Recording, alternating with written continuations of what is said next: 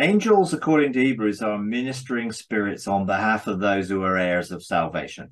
So they're involved in our lives before we come to the knowledge of who we are, and they're also involved after we come to the knowledge of who we are. So they're assigned to us to protect us. So they're guardian angels, so-called, who are alongside us to help us discover our identity in sonship. And then they're there to help us outwork that identity in sonship. So they can protect us. And there are lots of physical stories of angels saving people from physical harm because they're there to try and help and guide and keep us from harm.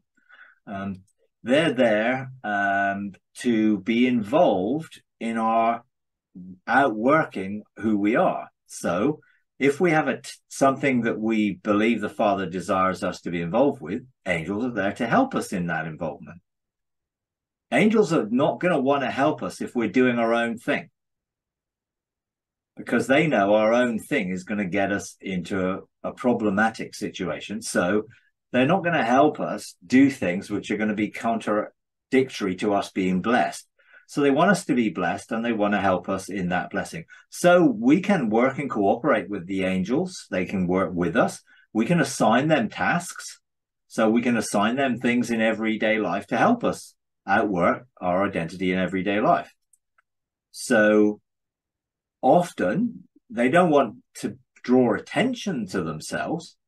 So it's not like they stand in front of us, obscuring our view of God or life. They're usually behind us or alongside us because they want us to be focused fully on our relationship with God, and they're there to help us in that relationship with God. There are earthly angels and there are heavenly angels. So there are angels that are assigned around our lives in this dimension, in which you can engage with them, talk to them, interact with them. Sometimes they may become visible physically.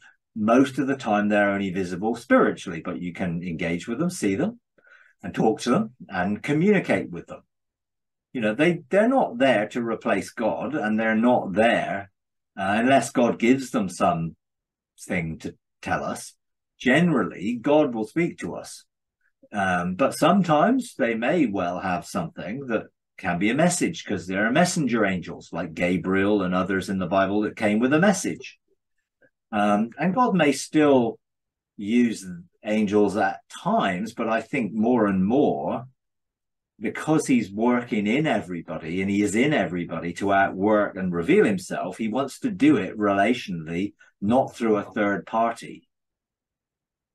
So I would say the use of angels in the Old Testament is much less than the use of angels subsequent to people becoming aware the Holy Spirit is in them, that Jesus is working in them. There were angels that were used in the transition. You know, we have Peter sort of rescued because God sent angels to rescue him because people were praying. So people were praying for Peter's freedom from prison, and God sent an angel to loose him from his chains. So there are actually very practical things there that angels could do if we can't do them ourselves. Once you begin to know your identity and your authority, there are things you can do that an angel could do for you, but you're now in a position of maturity where you can do for yourself.